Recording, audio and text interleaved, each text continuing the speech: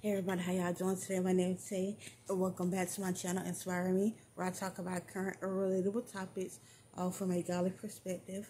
And today's topic is called mental illness / demonic spirits. And now the reason why I want to talk about this a few months, actually, probably like a year ago, I wanted to talk about this, but I never did. However, I thought about it again today, and I said, wait a minute, isn't it like mental illness awareness month or something? So I looked it up, and sure enough, this is the perfect timing to talk about this. Now, I know some people say, mental illness, how is that a demonic spirit? How is that demons? They are actually demons, and I'm going to give you scriptures to back that up.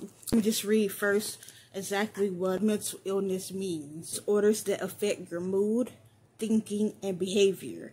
Examples of mental illness include depression, anxiety disorders, schizophrenia, eating disorders, and addictive behaviors. Anxiety, for instance, if you don't know what anxiety means, that's pretty much when a person is worried or have fear. Now, doesn't God say in His Word, your cares upon Him? He don't want you to be anxious. God has not given me the spirit of, have not given you the spirit of fear, but of love, peace, and a sound mind. Okay, also there's other scriptures in the Bible that talks about worrying the little sparrows in the sky, birds.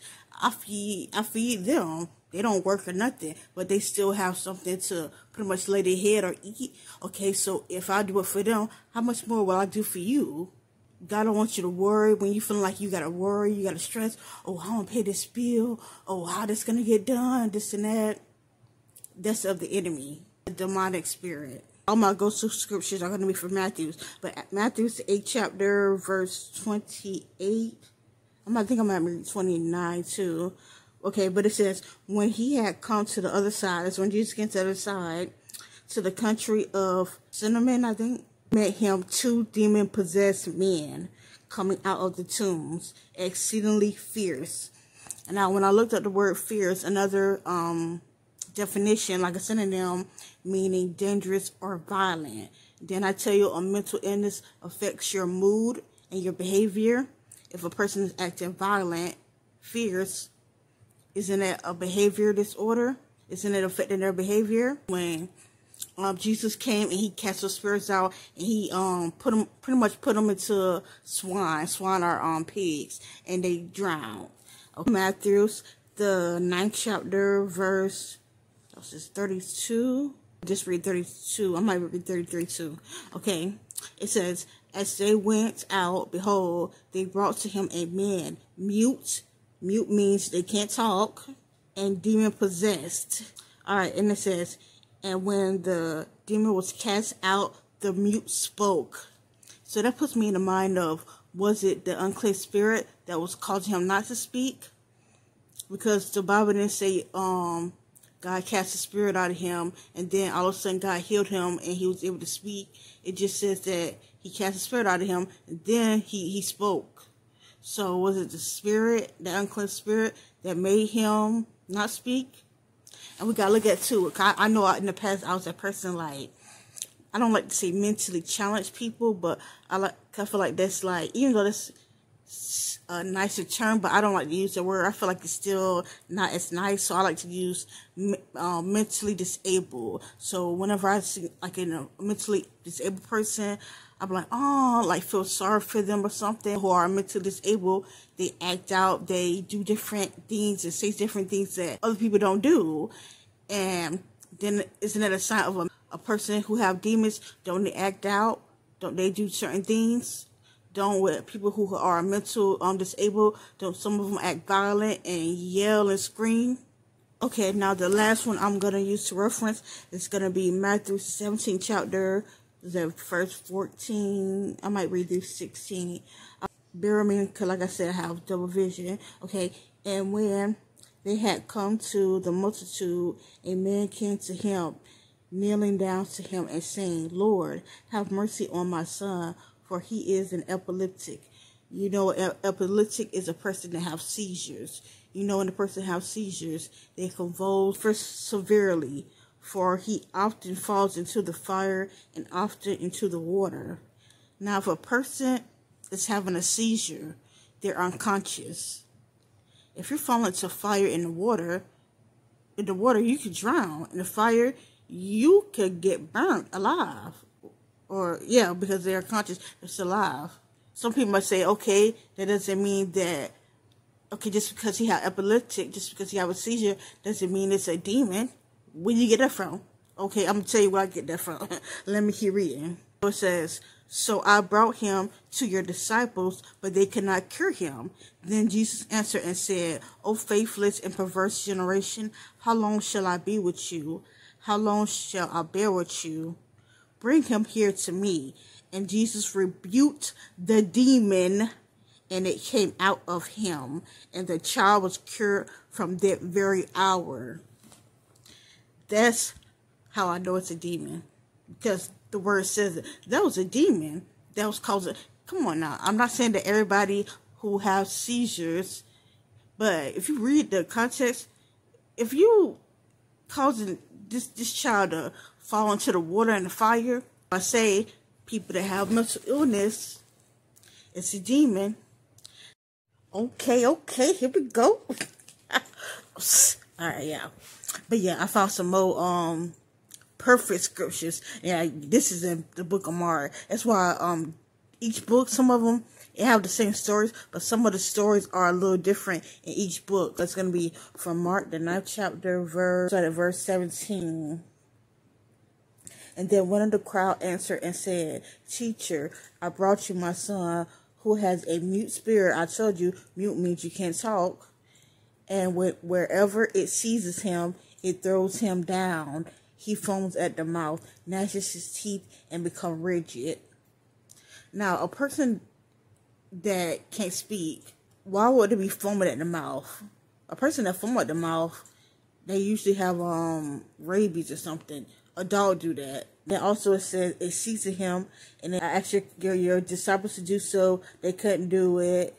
And then that's when Jesus said, "Oh, ye of little faith." So Jesus did it. And then it says, immediately the spirit convulsed him.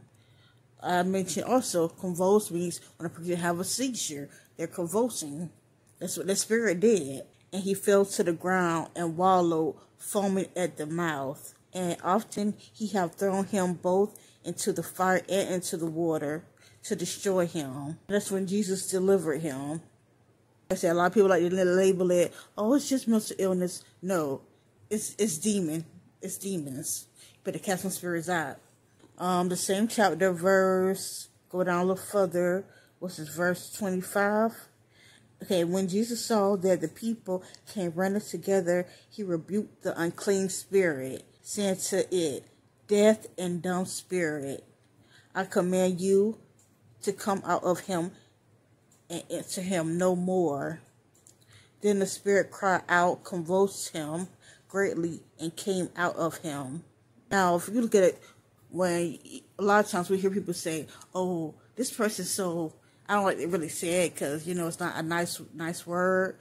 Oh, this person's not smart. You know what deaf means, a person can't hear. But that's the spirit. Who would have knew that? Even back then, I didn't know if a person couldn't hear. That's the spirit. That's the spirit that's causing people not to hear. That's the spirit that's causing people not to be sane in the mind. The person say, oh, that's a crazy person. No, those are spirits that's attacking their mind. That when a person say that's mental illness, what we really need to call it is demons. And some people may not know that's what it's called. But if you're spiritual and if you read your Bible, you'll know what it is. Now, if you look at it, I know some people might say, okay, we know, okay, that demon means mental illness. Okay, how you get rid of it? Okay, the reason how you gonna get rid of it is if you was listening to what I was reading about, what all happened in every scenario that I said, Jesus casted it out. How Jesus cast it out? He was powerful. Some things come out through fasting and prayer. When Jesus was able to do it, his disciples asked him, how you was able to do it, but we wasn't. And Jesus told him, some things come out through fasting and prayer. So sometimes it's not just good enough just to read the Bible alone. Sometimes it's just not good enough just to pray. Oh, I prayed. Okay, but what else did you do? Did you fast? Okay, you might have fast for one day, but did you fast for 2 days? Maybe God could be calling you. Did you fast for 2 days, for 3 days? Do a day fast. Do a Esther fast. It could be something else God calling you to do. It could be something God calling you to do to get rid of those unclean spirits, to get rid of that mental illness. Just like to say a quick prayer regarding that. Dear Heavenly Father, in Jesus' holy name, God, I lift up everybody who's dealing with mental illness. First, Lord, let them know, and also loved ones, friends, whomever, to know that that's an unclean spirit. And the only way to get rid of an unclean spirit is if we gotta be in your word. We gotta pray. We gotta fast. And it's not just to do it until we get cured and then go along and do what we was previously doing. Because I was that person, and believe me, I know.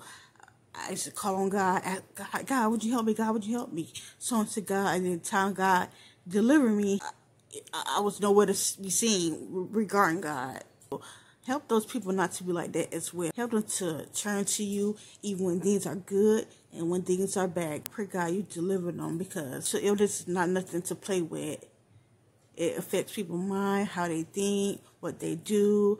Not only do they hurt themselves, they can hurt other people, and a lot of them have hurt other people. So I'm just praying for their mind in Jesus' holy name. You kill the head on a snake, the whole body dead. It's just like with the mind, with the brain. If the brain's not functioning right, your whole body not gonna function right. So I'm praying for that mind. Just like the enemy try to attack the mind with mental illness, well, I'm praying, God, you attack it with pureness. You attack it with strength. You attack it with casting out that spirit in Jesus' holy name. And help them not to go back into sin, because like you say also in your word, when the unclean spirit like searching them, roaming all around, and he pretty much bored, he ain't got nowhere to go, so he gonna go back to that previous person that spirit was cast out of, and he gonna bring back 7 other demons, and the state of that person is actually gonna be worse than the original state that was in. Once you deliver them, help them not to take their sanity, their pureness, their freedom for granted, but to stay in your word. In Jesus' holy name I pray, amen.